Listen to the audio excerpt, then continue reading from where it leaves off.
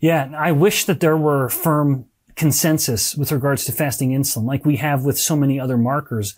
There isn't.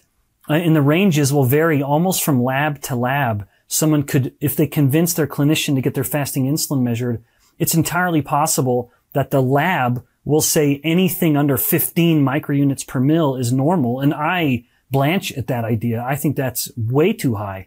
So with a little bit of scrutiny in the evidence, digging through the evidence, my conclusion is that if someone has a fasting insulin of 6 microunits per mil or less, it's a very, very good sign that the body is insulin sensitive.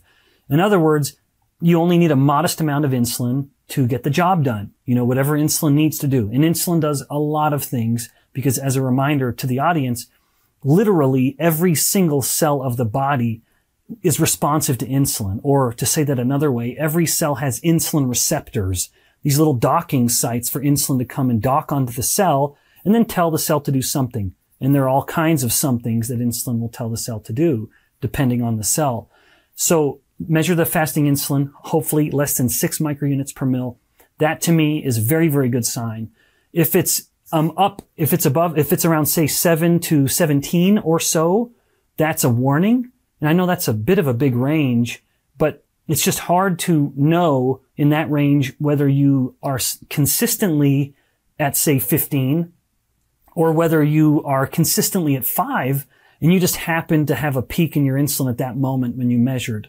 And then anything above the high teens in insulin, I would say, is almost guaranteed to be a problem. And that's why, as much as I am a great advocate of measuring insulin, I also don't ever mean to imply that it's the only marker.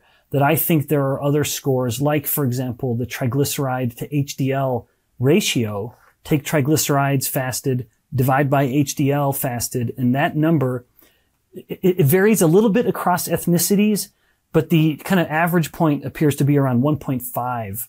So get your fasting insulin measured, absolutely, but also couple that with your triglyceride to HDL ratio. And if that number is less than 1.5, it's a very good sign that you're insulin sensitive. Even if your insulin creeped up into the teens, don't lose hope. Look at that number, and that'll help fill in some details. And the value of that number is, in the event that anyone listening is not able to convince their clinician to measure their insulin, because let's face it, it's not easy to do. It's often a bit of a battle to get it done. You will always get your triglyceride to HDL ratio measured, or not even the ratio, but those two numbers. Every blood test will include triglycerides. Every blood test will include HDL cholesterol. So take that ratio, just compute it on your own. And if it's less than 1.5, then you can be really confident that your fasting insulin is also going to be good.